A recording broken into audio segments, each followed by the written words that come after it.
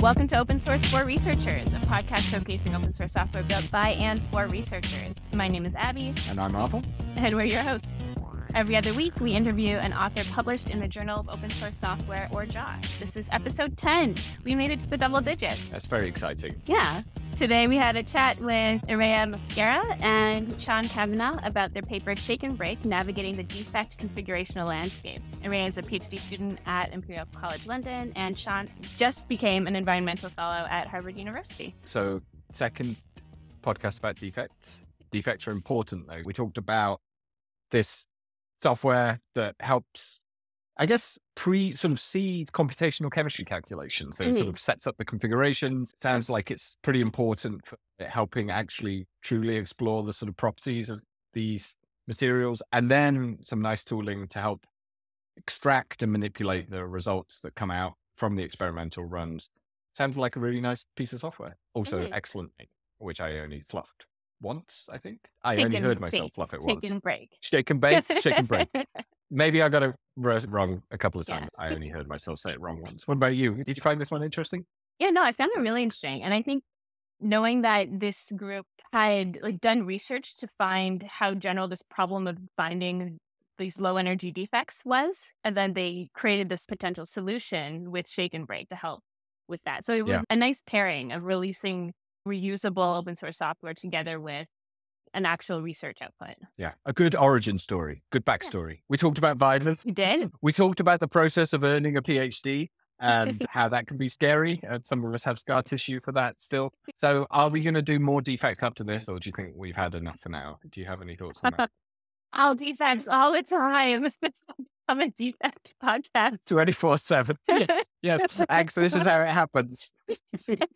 I mean, if somebody's interested in sponsoring us to be a defects-only podcast, I'd at least entertain that idea. Seems unlikely at this stage, but who knows? Well, let's play the interview. Let's do it. Irea and Seán, really great to meet you. Welcome to the podcast. Thanks for having us. Yeah, thank you. Yeah, glad to have you here. Do you want to tell us a little bit about yourself? Yeah, I'm a PhD student at Imperial College in London in the group of Arfon and Abby, and we mainly work on modeling defects. So I'm an environmental fellow at Harvard now. So I just finished my PhD, which was split between two research groups in London. So one in the same group as Irea in Imperial College, and then also with Professor David Scanlon in UCL, also in London. And again, working on similar applications. So defects in energy materials is the main focus. Thanks. Well, congratulations on finishing the PhD. Big milestone. Yeah, thanks very much. Exactly. Yeah. Right of passage. Yeah. Do you feel like you earned it? I don't know. Certainly in the UK, there's a viva, and I feel like at the end of that, you feel like you earned it, or I certainly did. Do you have that? Yeah, I think so. I think in some ways it's a bit anticlimactic is what people always say about particularly the viva, because I mean, for me, the main thing was submitting the thesis, which is months ahead where you've actually done the work of writing, because that's the worst part. I think then you're done with it. And then the viva and all that is just kind of formalities afterwards. So the main celebration was months ago rather than just recently. But yeah. Wait, what is this word that? Oh, the viva. Yeah. I've never heard of this. Yeah. This is also something I'm starting to learn now at Harvard here because the whole system is very different here. So we call it the viva, which is the defense, the thesis defense, where you have to go up and But then the system is so different because in the UK, it's usually behind closed doors. And so it's just a couple of hours of questions with your examiners who have read your thesis before. Whereas here, I think it depends on the department, but here it seems to be that you present this big, long presentation to the public. And then there's a few questions from examiners and that's it. Whereas, so the whole kind of way it's done is a bit different as well. Thank you for that. Yeah. You generally know how serious your viva is going to be by whether the external assessor has booked a return train ride home already. Yeah. Because if they haven't, then you might have problems because it could be 5 hours or something. So there's all these horror stories, 2 to 3 hours of intense questioning, often at a whiteboard. Yeah. Yeah, I don't know. It's a rite of passage. Yeah. Irea, will your viva be like that at UCL? I guess it would be, right? Is that? Imperial or UCL? I forgot. Imperial, yep. Yeah, similar. Yeah. Anyway, I wouldn't recommend it on my worst enemy to my worst enemy. Anyway, back to defects. This is our second conversation about defects of late. I was wondering if you could give us just a quick recap on what they are, why they matter, what maybe the particular interest that you both have in the subject area. And also, by the way, awesome software name, ShakeNBreak. I'm always happy to see software with a pun name, so most welcome here. I guess we're interested in defects because they control the properties of most functional materials. So whether this is for solar cells or batteries or thermoelectrics, so most clean energy applications that you can think of, defects are quite important. So yeah, that's why we were interested in modeling them and trying to predict how they affect the properties, and maybe a material could be good for certain applications. Depends a lot on which defects are present there. Yeah, and we heard a great summary from Jimmy Shen in episode 7. So if anyone listening hasn't heard that, you can jump back there and hear a little bit more about defects. He goes into the electrons. He went back to high school science for us. Nice. Yeah, building it up from first principles. Yeah, yes. That's right. And so is there a particular subset of materials that ShakeNBreak focuses on that are a particular interest to your individual research interest? Yeah, we work on solid materials like crystals, crystalline, so with high order. So similar to salt, if you have sodium and chloride kind of order, but it could also even work in materials a bit more disordered. But kind of generally it would be ordered crystals in the application. To add on to that, usually solids is like quite a wide range of applications. So not just, I guess we think of semiconductors and insulators, but across the whole spectrum from low band gap semiconductors that we might use for solar cells up to, insulators that are used in like ceramic materials, even like cladding materials and in nuclear reactors, things like that. Yeah, I guess it's a relatively general application space. From what I understand, ShakeNBreak is specifically to help with these low energy structures. Can you explain a little bit more about that and like why you built ShakeNBreak? Yeah, it was a problem that has kind of been noticed in this field of research, but had been only kind of seen in a few select cases or maybe a little bit brushed under the rug. But essentially, when we're modeling defects in these materials, of course, we need to know what the actual atomic structure or the geometry of the atoms around that defect site are to then actually be able to model it and predict its energy and other sort of behavior. But the standard way that we do that with our quantum mechanical modeling methods, so specifically DFT, it depends on what initial structure you give your model, because it'll take that initial structure and try to relax and find the lowest energy arrangements that it can, starting from that initial position, that initial kind of path on this energy surface.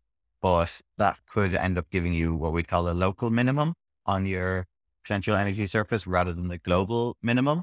And so you can end up getting stuck in these kind of what we call like high energy basins rather than dropping down to the lowest energy position on this potential energy surface. And so ShakeNBreak was a method that we tried to develop to try and counteract this behavior. It's essentially like a global optimization approach to try and ensure that we're actually identifying the lowest energy possible defect structure, which is the one we actually expect to occur in reality in most cases. I actually really appreciate your hands visual. When I was reading, I didn't quite get that. Yeah. I was going to say, you could use the board behind you if you want. I'd take a lecture on this right now. So DFT is density functional theory, I think, which is a computational chemistry method. What is ShakeNBreak?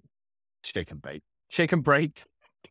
Sign of a good pun when you accidentally use the yeah. So not for the first time, I'm sure. Does ShakeNBreak actually drive the calculations, or is that an implementation detail for the user, like what package they might use to actually run the computational chemistry calculations? What's the sort of broader stack of software that's involved here? So ShakeNBreak is kind of a bit general, so it would just generate kind of the atomic arrangements or the geometries that Seán was talking about. And the user could decide what kind of software they want to use for the actual kind of quantum mechanical calculation, or even it doesn't have to be quantum mechanical. It could also be used in other methods. So that's up to the user. Like we provide compatibility with kind of the main or wider softwares, like the ones that have a bigger user base, but kind of easy to use with another one. So this is more like a tool for helping set up the precursor steps before the calculation. Makes cool. Okay. Just to make sure I understand. So it's a tool to set up these calculations, but then it's also addressing a piece that's often overlooked in current de facto calculations. How does Am I understanding that correctly? So yeah, exactly. So it's, as Irea said, it's setting up these initial structures. So trying to generate a range of potential reasonable initial structures to start these defect calculations. So it's how it's, I guess, changing the approaches instead of just doing one defect calculation or like relaxation calculation, we'd call it in, I said, like the de facto or the standard approach. It's now that we're taking a range of possible defect structures that's output by ShakeNBreak, doing the same type of calculation, but now with these range of possible structures. And then ShakeNBreak also does the parsing and analysis side of it, where it takes the final structures and energies from those calculations and analyzes them essentially to see which one actually ended up being the lowest energy, and then taking that forward for the rest of our calculations. So I guess it's like that sort of workflow, but not changing the specific quantum mechanical or otherwise like machine learning, potentially energy calculation.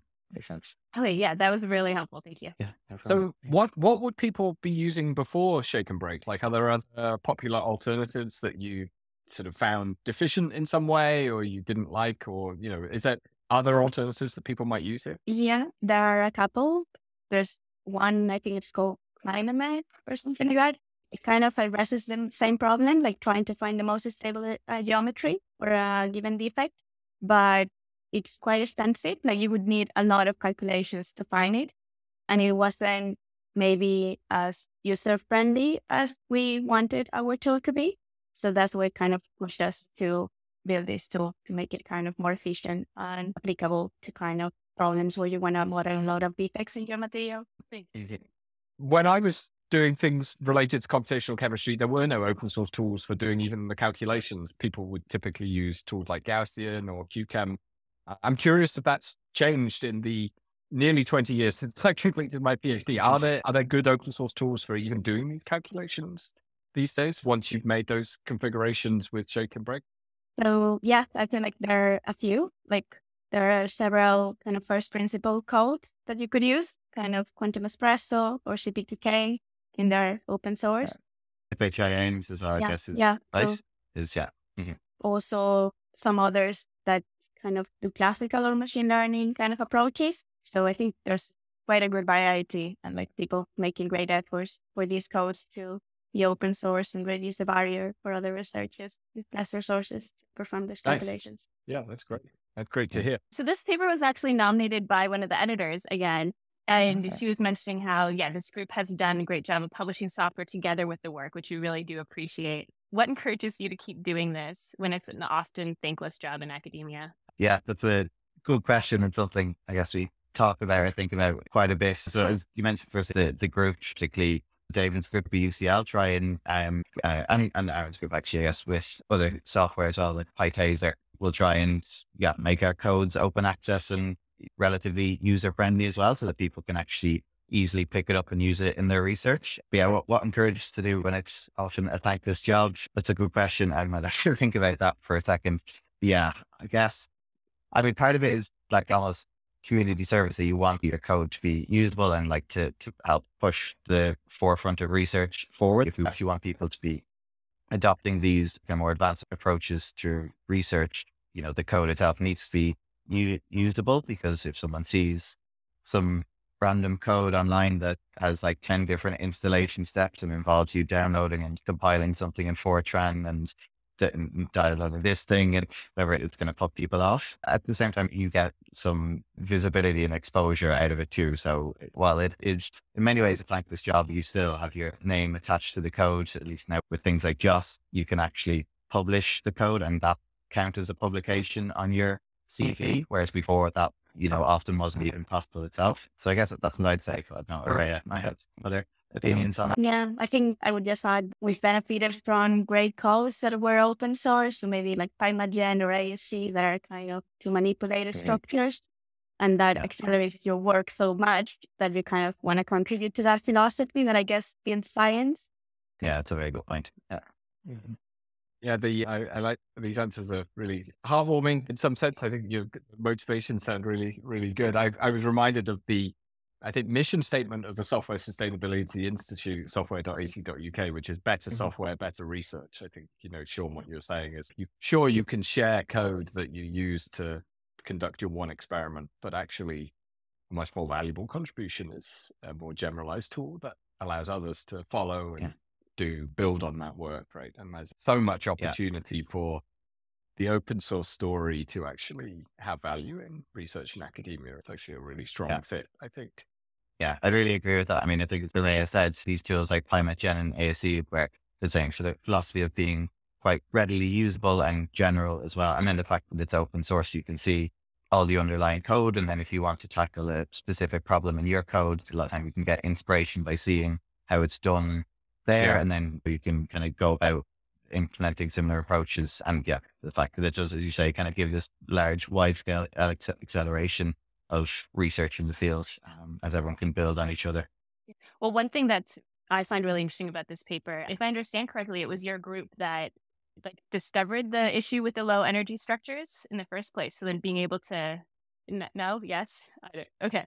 But I guess it was kind of a big project on trying to see how general this behavior was. So it was myself and Irea worked in this project where essentially it had just been from noticing this behavior in one or two select cases, both in my research and also in the literature. So this behavior had was noted before, but it had just been in one or two select rare cases, because essentially it's the sort of thing that you don't see unless you go looking for it. So it had only been noticed one or two times before, mostly serendipitously. So by accident, it was kind of a semi-famous in the field one for Joel Varley, who's someone who actually works with Jimmy Shen at LNL, where it was from trying to do calculations of the migration of defects that then suddenly he found that on this migration path, actually, there was a lower energy structure. So what he thought was the original defect structure actually wasn't. It was the transition state between the lower energy defect structures.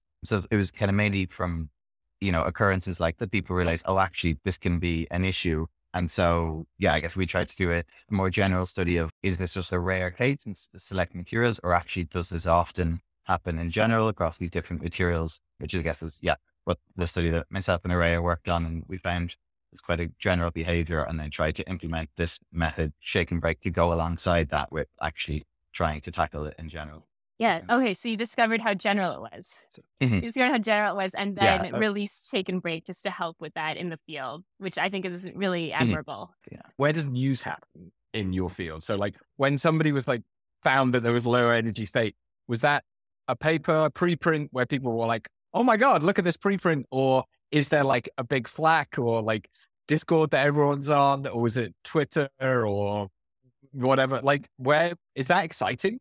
Or were people whatever? Was that big news? It seems like big news. I guess it depends, what the forum for it is. And again, it's big news, but big news in the field, which can be at times still big news. It's still a big deal, right? Yeah, exactly. But I guess for that one, for me, it was conferences are actually quite a big thing for this. So academic conferences, and then particularly ones that are kind of semi-focused. So there's obviously a lot of big conferences where there's thousands of people, but some of this was actually at one of these, what are called Gordon Research Conferences. So a GRC, a kind of relatively specific field. So in this case, it was a defects and semiconductors conference we were at. So maybe 100 people there, 100 people across the world that work in this field. And so at some of them, it's quite nice that then it's all the talking points and the discussion. So both actually in talks, but also at lunch and at dinner when you're sitting around the table with other people and talking about these ideas. So I guess, for that specific one I mentioned was kind of, a conference like that, where it was mostly talk about all defects all the time. Yeah, 24/7 for a week. 24/7 defects and some football at lunch, but mostly defects. Probably talking about defects still a little bit on the side. Yeah. It's okay. That's the point of research, right? You get super specialist in, well, it's not the point, but as a consequence of research, you end up quite narrow on what seemed to feel like huge news. I still have a colleague who I worked in my PhD area. I studied this thing called the diffuse interstellar bands. They are some little things that you see in space. They're little spectroscopic absorption signatures, and there's hundreds of them, and none of them have been assigned in about 150 years. We don't know what they are. We don't know what the molecular carriers are. And yet 20 years later, I occasionally email a friend of mine and say, do we have any assignments yet? And he's like, no. I'm like, okay. But it's going to be big news when they're awesome. It's just what it could happen. It could be some interesting materials, presumably. Anyway, there you go. Don't study the diffuse interstellar bands, just in case anyone. Not a good career. Let's see. Rena, I was wondering if you could sort of comment on the sort of state of peer review and software in your field. Like, did anything about the JOS experience, did you think that was good? I'm not fishing for compliments, I promise, but I was curious, like, if you found that a useful experience. Is there anything, especially as it sounds like you both publish software, like how do you feel like academia does generally in terms of sort of reviewing and understanding that work, that type of contribution? Do you have any thoughts on that? I thought JOS was great. Like, there's the fact that it's open and that anyone can see it. Then that it was quite fast, at least for us, and that the reviewers were quite kind of involved, like looking at the source code, looking at the tutorials and going through them. So yeah, I don't know. I guess JOS was way better than the other experiences I had. Very good. What about yourself, Seán? Do you have any thoughts on sort of publishing software more generally? Is that a thing you think is sort of understood in your respective field? Yeah, I mean, I think I'd echo what Irea said first. Anyway, the JOS experience, I think in general, was quite nice and involved in a couple of papers that have been published in JOS. Actually, both myself and Irea are on one paper that's currently under review in JOS as well. It's again all open source. But yeah, in general, I think people there give quite useful feedback on the software. In some other publications, it can be more just kind of some cursory feedback on like the paper that you've written to describe the software, but actually in JOS, people make it quite a good effort to actually download it, use it, give feedback on actually the user experience as well, which I think can be quite important for these tools. And I think in general, nice that there's now are these like avenues for publishing research software as well. I think I mentioned that a bit earlier, but before JOS, there was one or two journals, like I guess computer physics communications, but there wasn't so much of an easy avenue or obvious opportunity for researchers to publish software, which makes it even more of a thankless job, I guess, because if you spend months kind of developing this code that you want people to use and benefiting the community, but then there's nothing that really goes on your CV because of that, but then that can make it quite tough, obviously, in academia, particularly to get a job. So it's nice that JOS kind of provides this avenue where you get a publication out of it and something that's citable when people are using your code.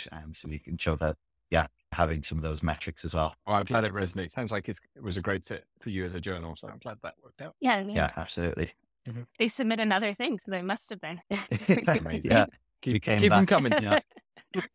I did want to ask a bit more about ShakeNBreak. So if people listening want to check it out, how can they get started? Can they start contributing? Are you looking for contributions? Yeah, I guess for using it, there are a few tutorials that they could follow. And then for contributing, like always, happy to have more collaborators. I think the easiest would be just either to contact Seán or me, or in GitHub, open an issue or something. But very happy to kind of have people contributing. Absolutely. And are you looking for any particular skills? Like, how much quantum chemistry do they have to know to be able to jump in? They wouldn't necessarily need to. It would be more about, kind of Python and the general idea of, manipulating kind of atomic structures. But I guess that can kind of learn easily. But I guess something that we were considering was kind of open to other methods. Like right now, ShakeNBreak is a bit more focused to quantum mechanical calculations. So I guess if people wanted to use it with classical, maybe force field, that is kind of another method that you could use to calculate the energy. It would be nice to kind of automatize kind of how ShakeNBreak parses the output from those codes. Awesome. Well, look, this has been really fun to talk to you about Shake and Break, not ShakeNBreak. I was curious if there are places where you would want people to follow your work online. Obviously, there's this paper and this software, but are there particular places that people can find your work that you would want to mention here? Oh, I mean, I guess we're both on Twitter, right? If that's still, going to stay the way it is, who knows? But with that, let's continue. That's the future state. Yeah, academic Twitter, I think, is kind of in a confused state at the moment, whether it's going to stay or go. Yeah. But I guess we're both on Twitter, right? I guess, usually a handy place for academics to follow each other and see what we're doing, both papers and other, things like code development. I guess isn't that one of the best ways to follow us, Irea? And Google Scholar, I guess, is what people use as well in general. Mm-hmm. Yeah, I guess for Crows, for GitHub, we're also there. Yeah, of course. Yeah, exactly. Yeah, you can follow each other on GitHub. Fantastic. Yeah, and on Twitter, it's Irea ML for both Twitter and GitHub, actually. And then Seán, you're Kavanagh_Seán_ on Twitter, and then Kavanagh SE on GitHub, and we'll put those in the show notes. Yeah. Wait, you didn't spell out Kavanagh. Look in the show notes. We'll have it. Yeah. It was from my university username, so I just used that, and then Yeah, they always cut off the last few letters of your last name. Yeah, and then... my surname was a bit too long for them, so yeah. So Kavanase. Yeah, that's the one. Someday I might understand how Microsoft's handles work. Have you ever heard that, Abby? It's very weird. It's how they give you your email address. Yeah, I don't know. It's your last name, and there's many characters as they need to use to make it unique. So I'm A Smith, but obviously there's an A Smith, and there's also an AR Smith, so I get Arf Smith. Yeah, anyway, we don't need to put that in the podcast. That seems very boring. Anyway. Because I didn't have that problem. What's your handle? It's A Kavanagh, because I don't have your Smith. How cool Everyone is that? has the last Shit, were you unique? Yeah, everyone's Smith is A Smith. Calvin. Yeah. It's true. Sorry. Anyway, Seán, thank you so much for your time today. It's been really fun to meet you both and learn about your software. Thanks for being a part of JOScast. Yeah, thank you so much. Thanks for having us. Thank you so much for listening to Open Source for Researchers. We showcase open source software built by and for researchers. You can hear more by subscribing in your favorite podcast app. The Journal of Open Source Software is a community-run journal relying on volunteer effort. If you'd like to support JOS, please consider making a small donation towards running costs at numfocus.org/donate-to-JOS. That's numfocus.org/donate-to-JOSS. Open Source for Researchers is produced and hosted by Arfon Smith and me, Abby Kavanagh-Mays. Edited by Abby and music CC by Foxcat.